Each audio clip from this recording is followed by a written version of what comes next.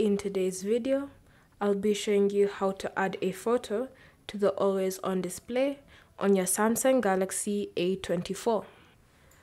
So first, open the settings app, and under settings, scroll down and select lock screen.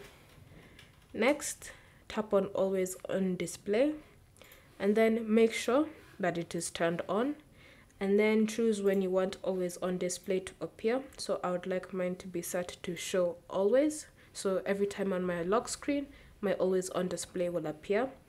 And then to customize or to add a picture, go to clock style, and then you should see two options: select clock and image clock. So tap on image clock and then tap on gallery. So under gallery, choose where you want your images to come from,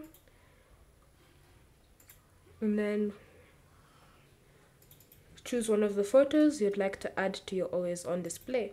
So let me select this one, and as you can see, there's a preview here.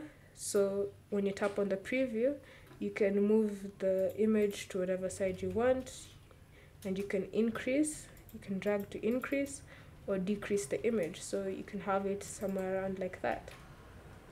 And then when you're happy, you can also choose the color for the clock at the top of the image. And once you've chosen a color, tap on done to save your changes. So now when you go to your lock screen and the always on display appears, you'll see the clock and the image at the bottom. Thank you for watching. If you have any questions or comments, leave them down below and we'll get back to you.